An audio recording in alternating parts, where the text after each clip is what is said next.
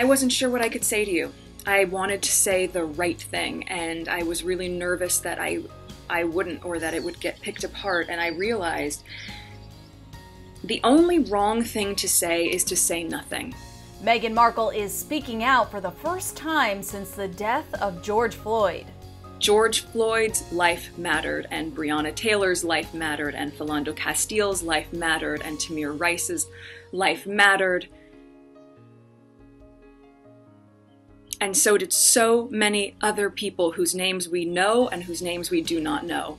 People all across the world have been publicly protesting against police brutality after Floyd died at the age of 46 when a police officer pressed his knee into his neck for more than 8 minutes. I can't breathe. I can't breathe. Now, in a new message to the graduating class of Immaculate Heart High School, her alma mater, the 38-year-old Duchess of Sussex, addressed the state of the country. So the first thing I want to say to you is that I'm sorry. I am so sorry that you have to grow up in a world where this is still present. Markle reflected on a piece of advice that her high school teacher gave her when she was a sophomore. Always remember to put others' needs before your own fears. And that has stuck with me through my entire life, and I have thought about it more in the last week than ever before. Markle, who is biracial, also recalled the 1992 Los Angeles riots, which she experienced when she was 10 years old.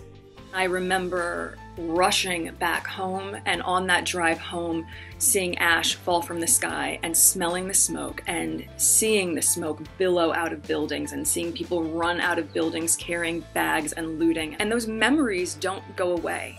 And I can't imagine that at 17 or 18 years old, which is how old you are now, that you would have to have a different version of that same type of experience. The Duchess urged her fellow alumni to be examples in the community and in the world.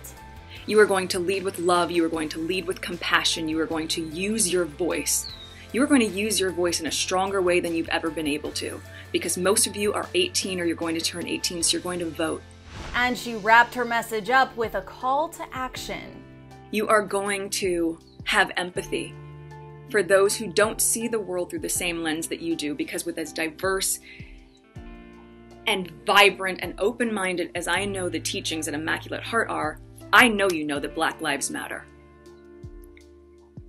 So I am already excited for what you are going to do in the world.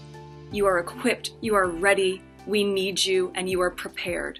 Markle and her husband, Prince Harry, stepped down from their roles as senior royals on March 31st and relocated to LA with their 1-year-old son, Archie, where they've been quarantining due to the coronavirus pandemic.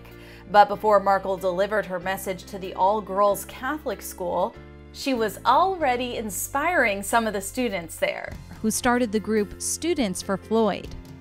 What are you hoping to achieve through this organization? What are your goals? Well, my goals right now are obviously just going to protests and showing that we can get a large group of kids together to take action and make initiative.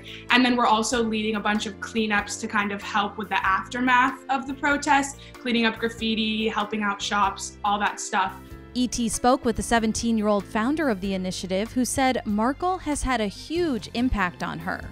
I've been so inspired by her, and also just my school community as well, because everything that she speaks about and stands for, I think was really instilled in her at our school.